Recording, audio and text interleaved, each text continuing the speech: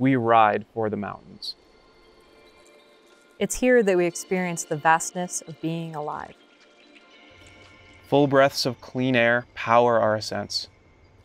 From the ridgetops, we see the earth unfold around us. Big blue skies are what the West is made of. On bikes, those skies mark unlimited potential for riding. Along high ridge lines, through valleys, and across deserts, connecting landscapes by bike. Gravity pulls us down wildflower-covered slopes, and trails guide our descents. We plunge down fall lines, float over rocks, and wind through forests. Clean water fills our bottles, and soil connects our tires to the earth. I'm Kate Boyle, world champion endurance mountain biker. I ride for the mountains. And I'm Refsnider, professional mountain biker and bikepacker.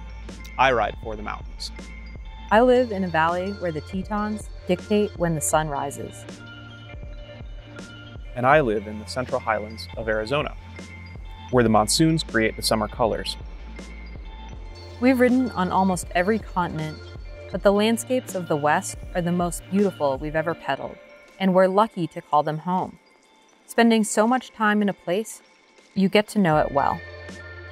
It's impossible for us to ignore how climate change is impacting the trails and these places we love, both as mountain bikers and as citizens.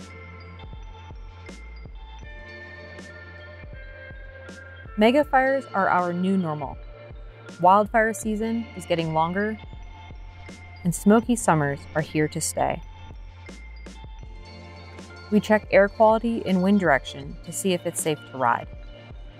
Large fires present ever-growing challenges to keep trails open, and fire danger often closes public lands entirely.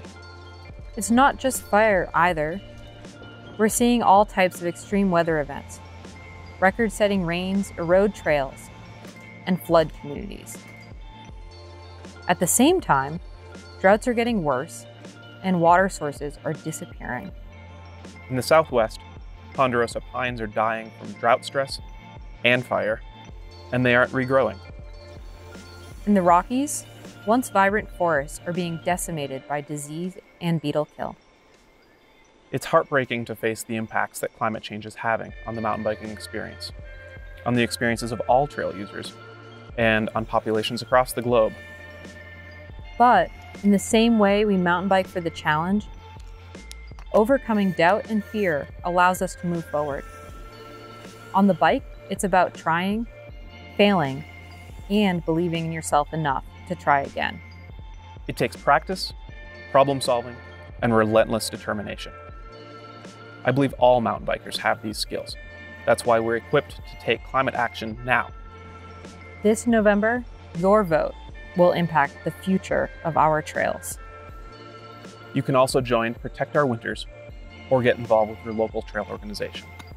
We can use our collective influence, energy, and passion to take climate action by advocating for the outdoor playgrounds we love.